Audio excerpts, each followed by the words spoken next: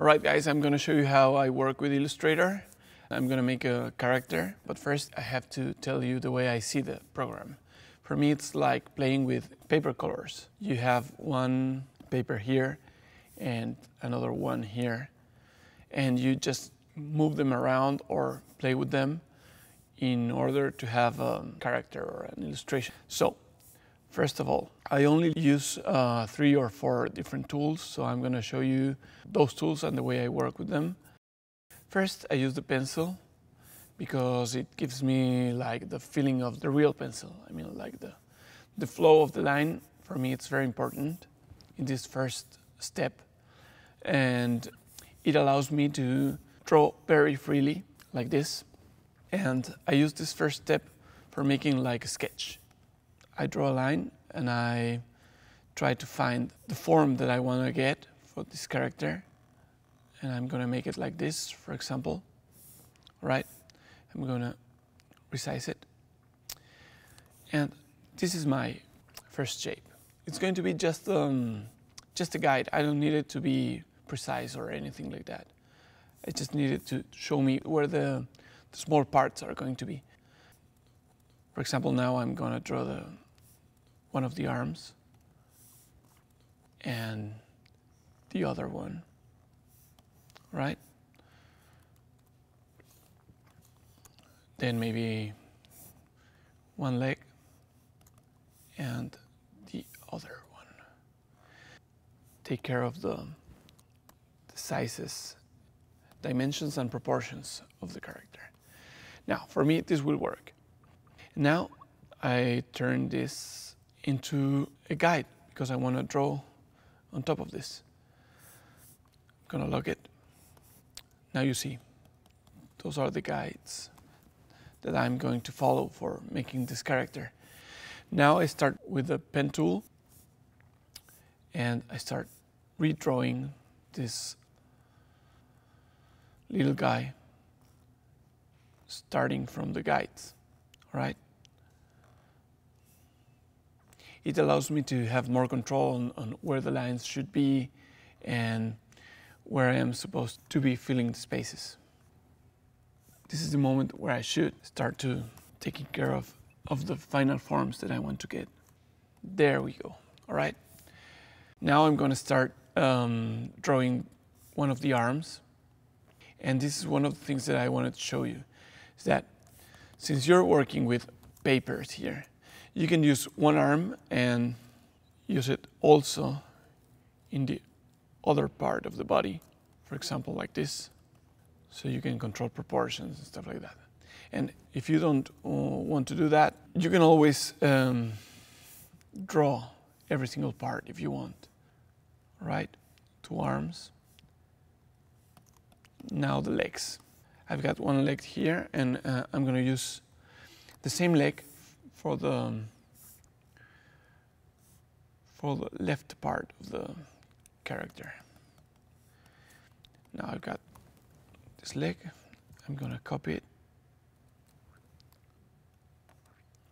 That's all right. Now, here's where I use one of the tools that I use in Illustrator. It's called the Shape Builder tool. Since I'm working with paper, what I want to do is to have only one piece of paper. But since I started doing these little parts in a separate way, now I have to unite them. So I use this Shape Builder tool to make every single part of this body a unique piece of paper. I'm going to show you how it works. I'm going to hide the guides so you can see it. Here it is. Now it's only one piece of paper. It works like this. If I have one piece of paper here and another piece of paper here, like this, and I want them to be just one piece of paper, you select both of them and use the Shape Builder tool, and now they're one piece of paper, right? Why do I do this? Because now I can use the second tool that I love the most here in Illustrator, which is the knife tool. The knife is used for cutting the paper and start getting shapes out of this piece of paper. For example, if I do have this piece and I want to separate the head from the body, I just use the knife and I take it from one end to the other of the paper, like this. And now I have two different pieces of paper, all right? And I'm going to change the color of the head. And I use the knife tool for, like, for example, making hair. Now we have hair here, like this, which is a very easy way to use these forms, because if you get closer to the point where the pieces cross, there is no difference since you cut it from the same piece of paper. Now, if I have these pieces that are built from the same main body, I can keep on. I'm gonna give him a t-shirt, and I'm gonna use the knife tool to start making the lines of the t-shirt.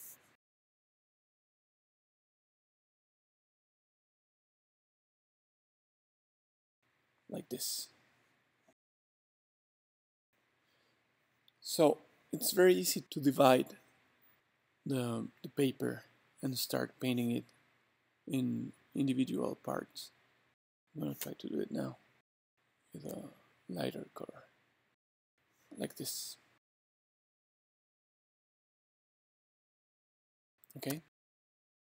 And since I want to have more details here in the face area, I could construct the one of the eyes, for example, outside the body as a separate part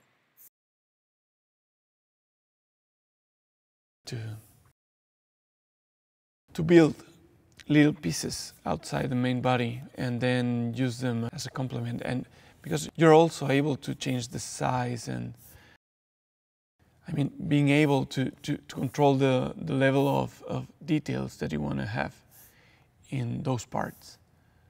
And you can also have shapes like stars helping you to build that new part. For example, in this eye, I'm going to use a star like this. I'm going to resize it and then use it in the center of the eye, like this, for example. And you have to remember that it's always like different pieces of paper that you put together. For me, it works to think in that way, because when you use Photoshop and you're doing illustration with pixels, it's like painting, and there's no reference to this kind of digital illustration in the manual world. When you do illustration by hand, the closest thing that I was able to compare it with was cutting papers and putting them together. So for me, the analogy works very well.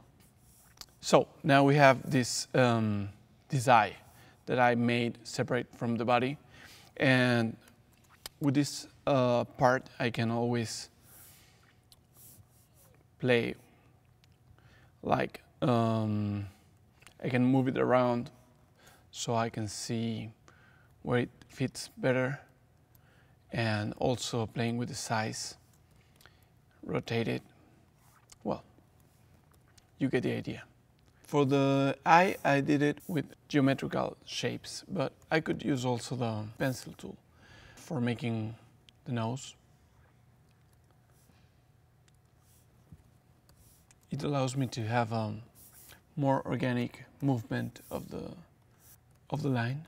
Then I'm taking this thing that looks like a cucumber, also play with the size, the rotation, and if I want to have more details, for example in the face, I can build the mouth with the knife tool again, some teeth, the tongue, the other part of the mouth, like this. You can get as many details as you want inside the... Whatever you do, you must always think that you're adding, I don't know, paper or flat color stickers, one on top of the other. So if I want a bigger hair, for example, you can use a shape like this and add it to the hair that you already had, for example, here. Now, let's go with it. I'm gonna make a shoe, and I'm gonna make it the same way I did the nose. I mean, I'm gonna use the pencil tool, and I'm gonna also do it in a separate way, separate from the body, because I want to make sure I can move it, and I can resize it, and I can have more details on it. So I'm gonna do it like this. Gonna resize it. Then I'm gonna use again the knife tool. It's a very easy way to make forms out of one shape. Just start playing with the knife and finding different forms inside one silhouette. It's a fun way to illustrate. It reminds me a bit of what the illustrator of the Yellow Submarine. Now I have this shoe. I'm gonna try and make it a little more complex, like this. When I say complex, I mean only adding more details to it. Not really to the form, but to the inside part of the shoe. Of course, if you want to, you can always apply all your creativity to find more complex forms and colors. And since I did it apart from the body, I can always change the angle of this part. So you can always find the best possible angle to get it together to the body. For example, if you put this one here,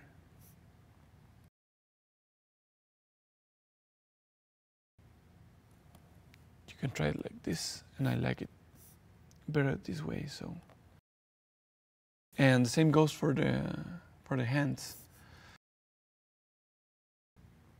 Pencil tool.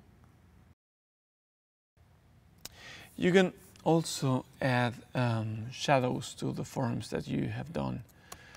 For example, if you pick one of the pieces and you use the knife tool, you can cut off the parts that you're going to use as a shadow and then paint them in a different color, and that's it, like this. And let's do the same thing with the face. Okay, that's it. Or if you want to add like details to the pants, for example, you can always add pieces on top of the main illustration and start building from there. The idea is to have fun. Actually, I don't think this is illustrating. It's more like constructing a character, which is a very fun way to see it, because it actually is taking pieces and start joining them together like a Lego or something like that. And you can always start over and find something or some parts that you did before and use them again, like building a library. So this is it.